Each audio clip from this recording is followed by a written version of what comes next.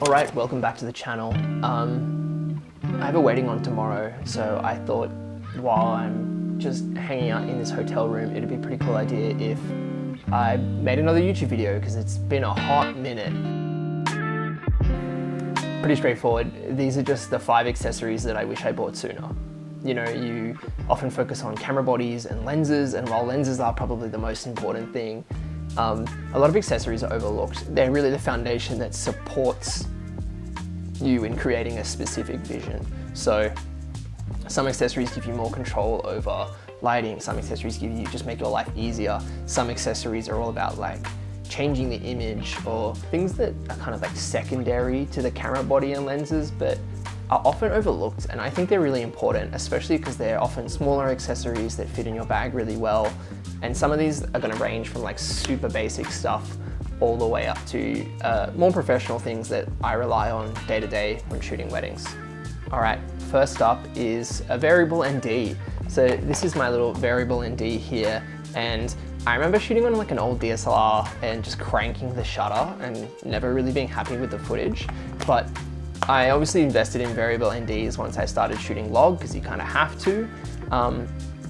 I'm not really going to promote a specific variable ND because there's so many great ones out there on the market, but what I'm really calling out specifically are these magnetic variable NDs. So this is an ND32 to ND2, and I really like it. It's nice and small. This is a 67 because it lives on my 35 G Master or my 50 G Master, and it just attaches with a small little, not like a step-up ring, I guess you'd call it an adapter ring or just a threaded ring, but it allows me to just attach and then rotate till it locks in, and then I've got my variable ND on my lens, and it allows me to rotate the variable ND without it slipping or sliding inside the filter thread. So it's just really light and small. Let's see if I can block that.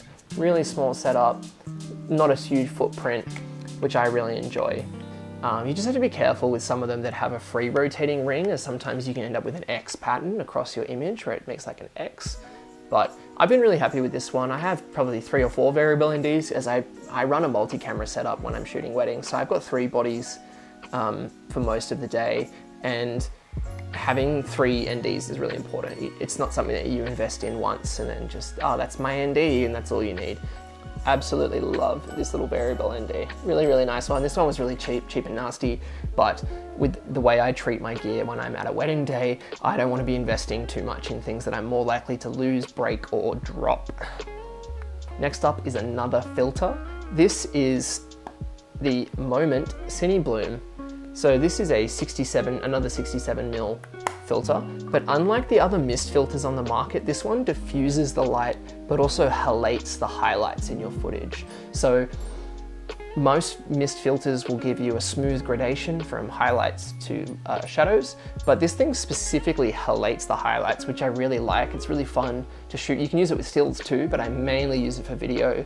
I shoot nearly all my music videos with this filter on, and it just lives on the 20mm that's on my FX30 right now.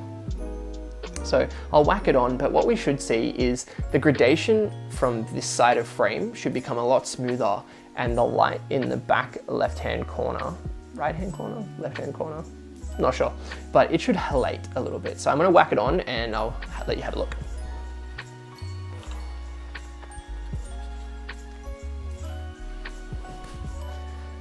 And that's it right there. And you can see that the light is halating a lot now. It's not really changing the light on my face. It still looks pretty good, to be honest. But the halation is really nice, particularly when you're dealing with fairy lights at weddings or any kind of harsher lighting that's in a concentrated fine point.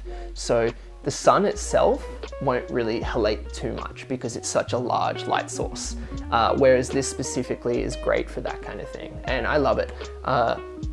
I wouldn't use it for all applications. I just think it's particularly good for low light shooting in particular, because you're going to have a lot more of this separation of color. And I like that the way that it bleeds, not just halates, but it bleeds into the background. So on a music video I shot with Ethan, I used this filter non-stop because we could use nanlite parbo tubes, and we can put those tubes on the corner of frame and have the light bleed in without actually having the physical light in the frame, which I thought was a really, really cool use of this filter. Next up is a third filter. I know, I'm a bit filter crazy, but it provides a lot of variety for my images so I don't have to invest in more and more glass, more and more lights. It just gives me a really accurate and easy control over my image without having to plan too far ahead and lug too much gear around. So this is the Nizzy Blue Streak filter. I'm a really big fan of it. I'll just get it out now. So all it is a pretty basic diffusion filter, but with little blue streaks built into the lens itself. So it's these little tiny blue streaks. I don't know if you can see it, but these little blue streaks. And they're designed to split the light as it comes in. So you orientate the blue streaks vertically, it splits the light, and you'll end up with what looks like an anamorphic flare without me having to invest in really expensive anamorphic lenses. The only downside to this though is you do need to have only one strong light source in your scene. If you have more than one, you'll end up with multiple blue lines and it can get really distracting. So to put this on my 20mm lens, I just have a 67 to 82 step up ring. So I'll just whack that on now and then I'll swap these two over and we'll have a look at how it looks. All right, so while it is a blue streak filter, it depends on the temperature of the light that's actually in the shot. So you can see here now I've got this anamorphic flare almost, but it's nice and orange, nice and warm, which is really good. It depends what you're using. I think in sunlight or white light, it tends to go blue, but if you do have a very strong orange temperatured light or a tungsten or something like that, it will flare orange. The sunlight sometimes flares orange at sunset, which is really nice because Nizzy do make a gold flare, a blue flare, and a neutral gray or silver flare version. But I found that this one can get all versions of that flare depending on the environment. So save your money, buy one of these things and just hope that you can find the right scenario to use it. I'm gonna leave this on there because it looks fantastic. But the next accessory is an Aperture MC. These are really small little LED panel lights. I think that they're fantastic. They're super small, super easy to use. They're full RGB, which is awesome. And they have a magnetic back, which means you can clip them on a fireplace, on a roof, ceiling fan, C-stand, anything like that. And I think that's really good because they're so small. You can connect them via the Sidus Link app and control them remotely. And they come with a little diffusion thing here. So, whoa. Yeah, you can see that this blue streak filter now is not quite working how we want it to work because the light is bleeding in too much of a large spread. But I still think it's very cool. It's just basically a one button approach. It's got some effects, so you can do like paparazzi, fireworks, faulty bulb, TV, lightning, which I think is very cool, party, pulsing, cop car, fire, and so on. There's a whole bunch in there. And I've been using a lot, not just for video, but also for product photography, because it's so small and light and so powerful for the size that it actually is. I use it a lot when getting like really close. If I was doing some product photos for say a new lens that I've just purchased, putting it really close to the product is really easy. All right, the last accessory on my list is one that most people won't need, but as a wedding photographer, I think it's kind of essential.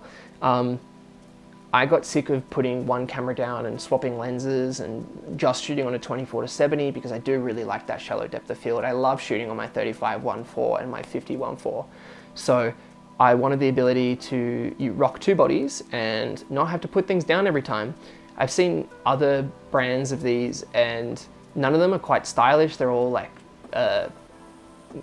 plasticky things, or you can get those weird hip belt things where you can attach your lenses, but none of them really look nice and they don't go with what I'm wearing. And I think on a wedding day, it's really important to kind of fit in as like one of the guests almost. That way you don't stand out in other photos and footage if you are in the background. So the harness that I use is this one here. It's called the Koiro harness. It's made of really nice leather, but the main reason I like it so much is the fact that on the actual belt ties, like the toggle ties that attach to the camera itself, it has a backup or a redundant tie, which lets you clip into the neck strap toggles on the side of the camera. And it just means that if this were to unscrew, I have a backup and I have a safety, and that's really important because no one wants to be dropping lenses on a wedding day. So yeah, this is my Koiro harness. I love it, it looks fantastic. My partner Evie loves it too. And that's why I keep using it. All right, those are the 5 accessories I wish I'd bought sooner. Nothing fancy in this video, I just wanted to pump out another clip and get back into it.